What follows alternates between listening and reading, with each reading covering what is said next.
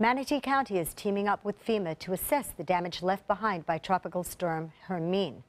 Officials have been touring dozens of neighborhoods to determine if the county should receive federal relief for those affected by the storm. ABC 7's Dwayne Lindo has the latest.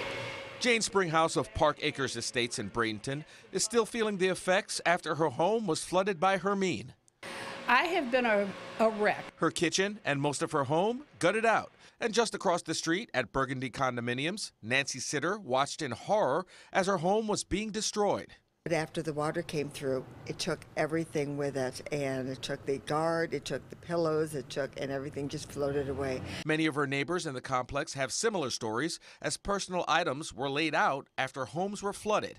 The Federal Emergency Management Agency took the week to assess damage caused by Hermine.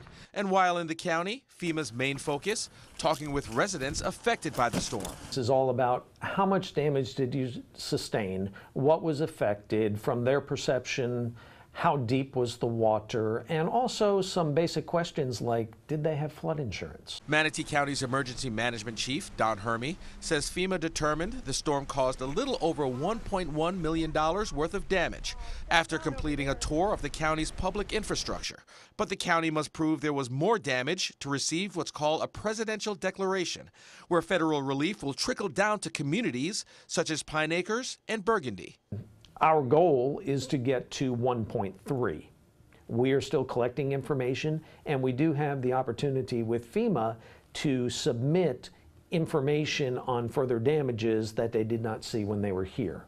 Overall, the state of Florida must show they sustained a minimum of $25 million worth of damage. Next week, FEMA, along with the U.S. Corps of Engineers, will look at coastal areas in the county to assess damage. They look at the beaches, they look at the erosion, and because we are a major tourism destination, we want to focus in on, is there a renourishment opportunity with any kind of FEMA declaration that may occur. Hermine says FEMA may make a decision on the presidential declaration in as soon as a couple weeks. Alex, back to you.